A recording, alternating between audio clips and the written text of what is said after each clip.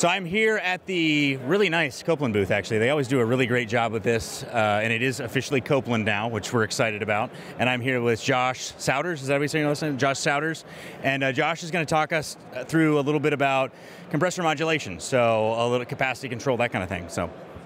So what you're seeing right here is our next generation two-stage product. So we offer a wide variety of products, fixed speed, two-stage, and then what we view as like premium comfort is variable speed. So we'll talk about two-stage here, and then we'll go around to the other side and see our next-gen variable speed. So two-stage, really, the benefit you're getting is the ability to run what we would call full load or 100% capacity, or you can unload part of the scroll, eliminate it from the compression cycle, and you can run about 66% capacity. So when you eliminate that part of the scroll from the compression cycle, you're obviously not doing any work, so you get a power improvement there. And so when you go to do your rating, when an OEM, whoever, takes our two-stage, puts in their system and goes to do a rating, they get a huge benefit in SEER uptick, and typically used in non-base tier systems, usually used in like 15 or 16 SEER systems, kind of mid-tier stuff. So you get a big increase from that. You also get some benefits as far as humidity control when you go to that. So by not having to shut off and on the compressor all the time, you're not cycling and the temperature and humidity aren't going up, and then you turn it on and you go low and you go, so you're not getting this kind of peaking effect. What you're getting with two-stage is more of a curve where you're kind of more closely following the building load line and the demand line. So really that's one of the major benefits of the two-stage is improved comfort and then humidity control. Yeah, I always talk about in terms of humidity, like you cannot dehumidify if the compressor's not running, right? And also, if you're cycling the equipment off, then you're re-evaporating that moisture out of the drain pan. So you're actually losing some of that work that you did, all that moisture that's collected on the evaporator coil, all that, which is a huge benefit, as well as, like you mentioned, the SEER benefits are also pretty significant. Yeah, so, typically, really hot day, you start running full load, you start getting closer and closer in your temperature to hitting your load speed. Well, maybe you're, a couple degrees off. You can switch this to part load. Now, it depends on the OEM's logic and how they want to control it, but switch it to part load so you still get a little bit of the cooling, but you can really get the humidity out of the air and not, do that peaking back and forth. And it's a really simple design, too, which I like about this particular compressor.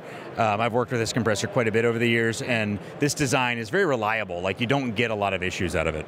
Yeah, so the major benefit, obviously, between this and a variable speed is as you go to variable speed, you have all sorts of system cost adders, communicating controllers, you have an inverter that you have to add to the system.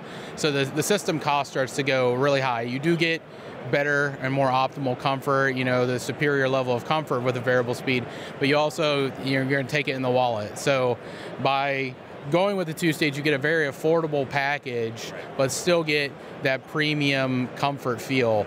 And with a lot of the tax incentives that are going on now, most of the two-stage systems will qualify for a lot of those, whereas some of the fixed-speed combinations might not, just because the efficiency level isn't quite where those incentive minimums are set.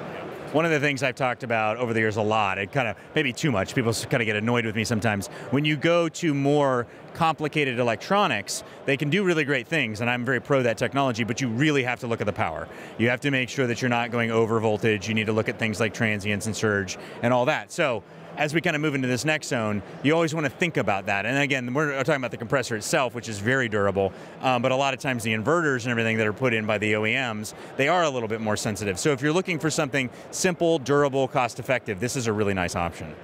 Yeah, to your point about the durability in electronics, I think variable speed it's fantastic. It offers the best overall solution. Obviously, you pay for it, but to your point, there are, you get what we, hear people talk about vampire power. So the drive always has to be available to take a response. So you do get some of that effect. So, and the ratings calculations do take that into effect. But as I said, if you want simple, you want just works, you put it in place, it just works, you don't have to worry about it. This is what we consider the most affordable solution for that. And of course, it's in the Copeland scroll, which is really known to be the industry standard as far as reliability. So, yeah. So for this particular model is our A2L compliant version, so moving to low GWPs with new refrigerants R454B and R32. And one of the things we really focused on is changes that we had to make to maintain reliability with those new refrigerants. So that was a huge portion of this new design release, is just making sure we maintain that Copeland reliability that we're so known for. Awesome, great. Well, now let's move on to option B here. All right, so now we're going to show the variable speed Copeland compressor. Talk to us about that. Yeah, so this is our new YV, again, A2L compliant. Comes out full production later this year. As we were talking about earlier, with variable speed, you can really follow the demand line. You get a very small fluctuation, and ideally these things never shut off. You know, they run all the time. They turn up or turn down to kind of meet the demand that you have from your thermostat. So I guess one thing, I guess, when you look at it, though, you do require a lot of times you require a communicating thermostat with all sorts of control logic to be thrown in there to make sure, instead of just an on-off signal, you need a signal that's really going to tell it when it ramped up and ramped down the frequency. Again, yeah, like we talked about in the last one, load matching. The technology is now very stable. Obviously, this is the latest one out there. But talk a little bit about how it's actually driven and how this works. Yeah, so obviously with this, we have a permanent magnet motor. You can't just hook it up to your normal 230 3-phase power. We have a variable frequency drive, so every variable speed compressor is going to require one. If it's a true variable speed compressor, it's going to require an inverter to be able to drive it. So what will happen is your system controller and thermostat will send the inverter signal and tell it to adjust to whatever frequency. So this is our EVA3 drive. This came out last year. It's brand new from us. As far as I'm aware, it has one of the best power to size ratios on the market. And we also integrated chokes and filters. So a lot of times what you find is just due to drive noise, electronic noise, you have separate components for filters and chokes, and it just adds more complexity when you go to service. It adds more wiring. So we try to integrate everything on one package. This drive will take the signal, the control signal. It'll take your power in, your single phase power in. It'll do all the electronics and then push the signal and the power to the compressor and drive it at whatever frequency you want. So our compressor goes from 900 RPM all the way up to 7,000 RPM with a nominal of 3,600 RPM. So we would rate it at 3,600. So we'd say you can get like 190% speed, which is really important in like heating applications. Yeah, and when you think about, we were talking so much about cold climate heat pumps and heat pump capacity. It's really important if you want to be able to squeeze more heat out of this system to be able to spin those compressors up and increase the frequency. So that's really cool. Yeah, I also like to point out that my favorite name for a variable frequency drive is the field name Freak Drive, because that just sounds really cool. You ever heard that before? Freak Drive? No, they actually call it that sometimes. They call it a freak drive. So that's what that is. It's a freak drive. It's a very compact freak drive. So there you go. Yeah. Josh, this was really great. Thank you for introducing us to these compressors. Much appreciated. Yeah. Good to meet you. And yeah, like I said, these are out all this year, getting ready for the big transition.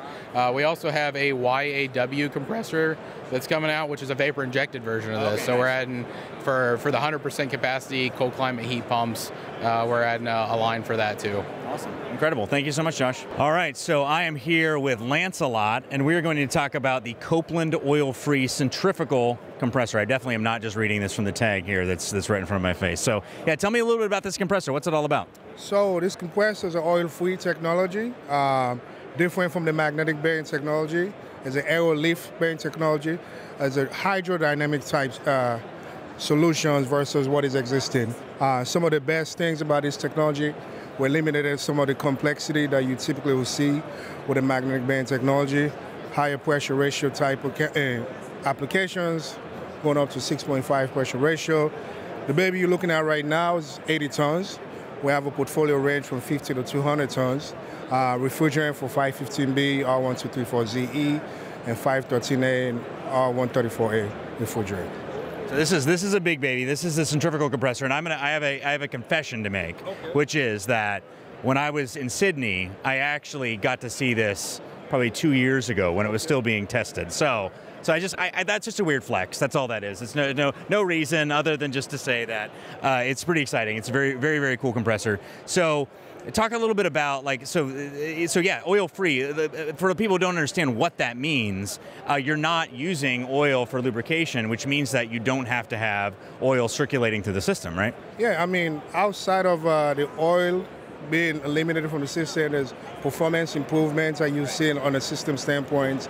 You'll typically see this type of applications or this type of technologies in data center type applications, where you get a lot more return back from your investments, right? Because continuous power being pulled into the system, into the infrastructure.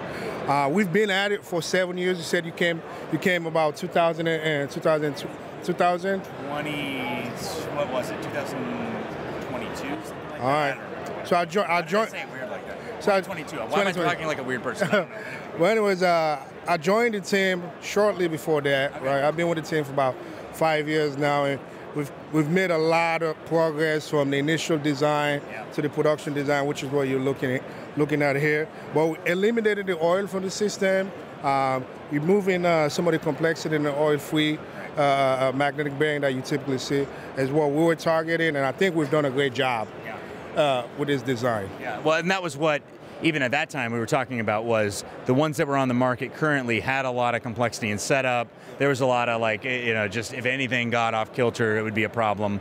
And that's a lot of what they were working on. It looks like they've really delivered on that. Yeah, we took some of the feedback from the market space, whether or not it was magnetic bearing feedback, but also our feedback from sampling and engaging with some strategic OEMs and customers.